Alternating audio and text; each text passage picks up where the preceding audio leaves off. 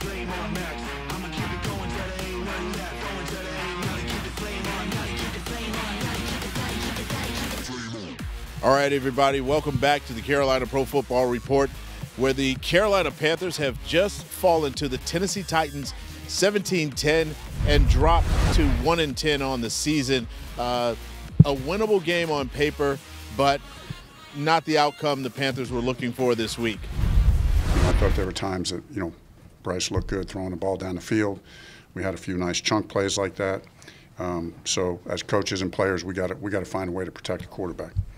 And then defensively, again, we played solid on defense, played good on defense for the most part. But the challenge for our defense is, we got to create some turnovers. You're playing a young quarterback. We got to find a way to create a turnover somewhere along there and make a play to give us a short field or score some points. Regardless of, personnel things, regardless of whatever it is, we're all. It's a we. It's a we thing. It's all of us. We all feel the same. You never feel good after this. So there's nothing else to look at or blame it on. Now, one of the things we talked about in the pregame was the Panthers needing to get off to a fast start. They failed to do that yet again this week, but not the Titans.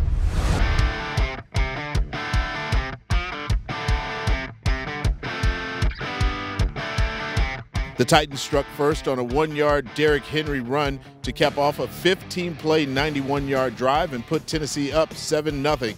The Panthers looked like they were shifting gears despite the pass protection battles they faced all day. Bryce Young was forced out of the pocket but scrambled for a first down.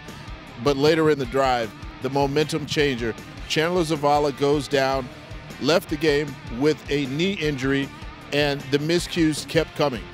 Miles Sanders mishandled the toss, and the Panthers were forced to settle for the field goal, but Eddie Pinheiro nailed the 50-yarder to bring the Panthers within 4 points. But with under 4 minutes left in the first half, Bryce Young was stripped, and on the ensuing drive, Derrick Henry struck again, a 10-yard scamper into the end zone to put the Titans up 17-3 at the half. The bright spot for the Panthers came in the second half when Chuba Hubbard scored on a 5-yard run to bring the Panthers within a touchdown. The final series gave them one last shot, but the Panthers couldn't convert.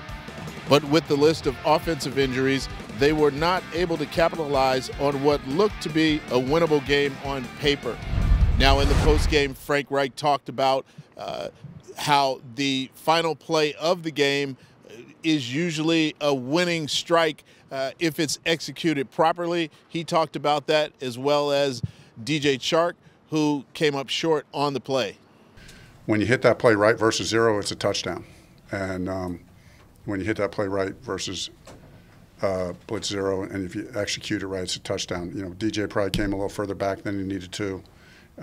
He's not normally the guy in there for that, but we had some receivers go, we had a couple guys go down. The play that we had called was going to put DJ on another in cut, not that he was primary, so we wanted him in that spot. So we just need to execute that better. When the play is called, I'll run that route. Ball come to me, I try to compete and make that play. Like I said, everything else is. Bryce Young was 8 for 16 for 80 yards in the air.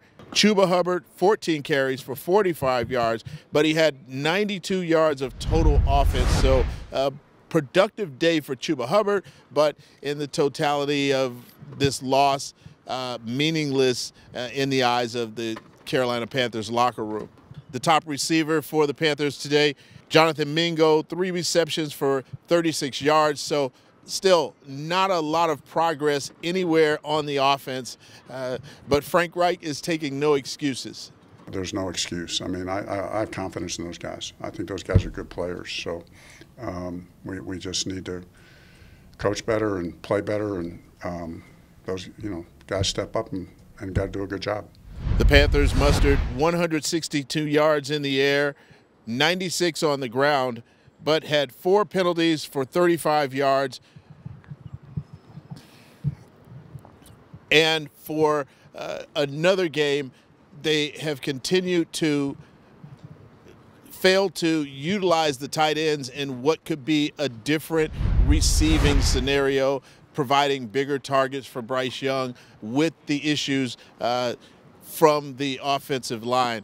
So they were only targeted 3 times, and in addition to that, they will possibly not have Tommy Tremble. We'll have to wait and see. He left the game with a groin injury. The injuries for the Panthers, Chandler Zavala left the game, as we mentioned, with a knee injury. Cade Mays, ankle. Laviska Chenault, ankle. And as we said before, Tommy Tremble with the groin injury. So a lot of injuries piling up on the Panthers this evening on the offensive side of the ball, unfortunately. So another loss for the Panthers. Again, falling to the Titans 17-10 here in Nissan Stadium. With your Carolina Pro Football Report, I'm Kevin Tolbert.